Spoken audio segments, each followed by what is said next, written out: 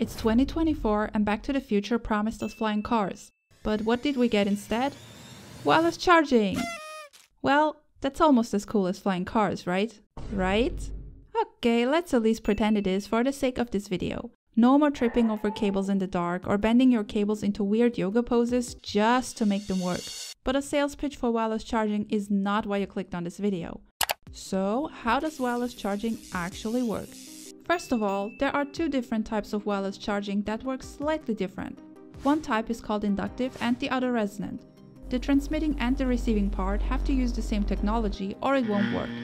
There might be exceptions with built-in compatibility, but don't rely on that. With the inductive type, your phone, smartwatch or whatever gadget you want to charge has to cuddle up with the charger because close proximity is required. And I mean close, otherwise it will not charge.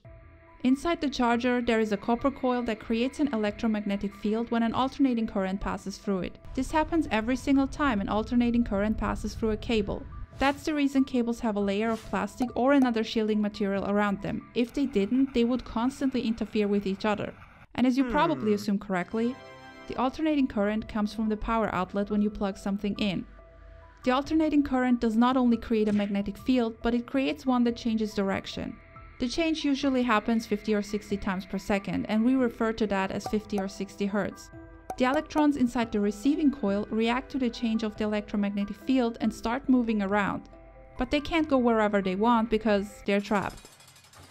Since they cannot escape the coil, their moving back and forth is what creates the power for your phone battery. The same thing would not work with direct current. Why? Because even though it would create an electromagnetic field, that field would not be changing, it would be stable. That's not what we need for wireless charging. We would need an inverter to transform it into alternating current. And that's not very practical, therefore we don't use that for wireless charging. But before the charging process can start, transmitter and receiver have to negotiate a few things. First, they have to check if they both operate within the same frequency range. Yes, cool. And if that's true, they have to agree on how much power to use and a couple other insignificant details that are not important for your understanding. I promise. But because we don't want to waste energy, the transmitting coil is not immediately creating a magnetic field as soon as it's plugged in. Instead, it waits and keeps checking if a receiving coil is close enough. But how does it know that you placed your phone on the charging mat and not your keys? Both parts have communication protocols programmed into them so they can speak the same language. If you place your keys on the mat, they will do nothing, because keys can talk. And if they could, they wouldn't speak the same language. But your smartwatch does speak the same language and will tell the charger, hey, I need some juice. Some manufacturers even include fancy weight or pressure sensors into their transmitting unit.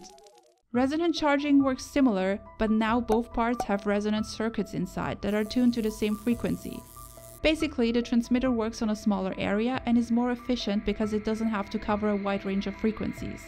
This also allows you to be a little sloppier with your placement of the receiver. It doesn't even have to touch the transmitter if it doesn't want to.